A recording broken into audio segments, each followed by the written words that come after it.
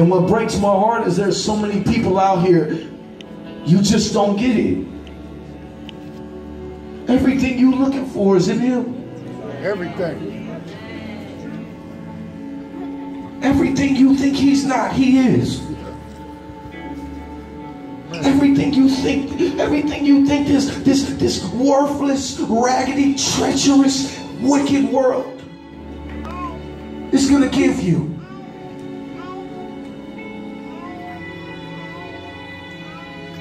He would hand it to you if you just lay your life down.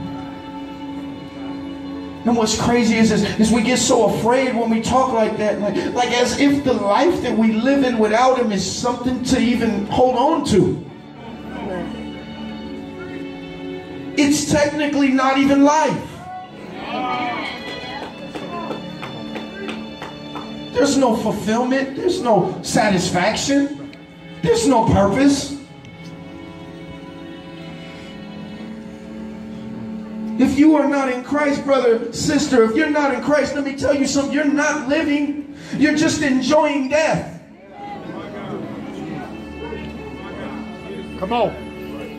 You've been convinced that death is enjoyable. You could be alive today. Hallelujah. That void, that thing could be settled. It could be filled. That past that you can't let go of, that hurt that you just can't get over, He could take it from you. That addiction, He'll lift it up off of you, man. I'm telling you, I was on heroin. Come on. OD, died.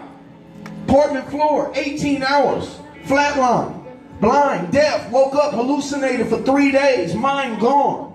God brought me back. Come on. Hallelujah. Alcoholic. I've been sober for 6 years. Fornicated with the best of them. Been celibate for 6 years. Yes, I struggle. Yes, I stumble. But in Him, I'm free, man. Come on. And I don't have to do nothing. When this flesh calls me, I don't have to go to it. Like I used to. I used to not be able to resist. Right. I remember doing dirt and crying while I was doing it. Because I didn't want to do what I was about to do, but I'm going to do it anyway. I remember one time in an apartment, I'm drinking a gallon of E&J with a gun to my head, trying to get drunk enough to pull the trigger, praying that God would leave me so I could kill myself, begging God to remove His spirit from me so I could die.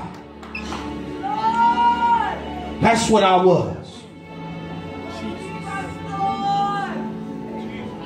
Glory to you. Don't tell me what God can't do. Glory to God.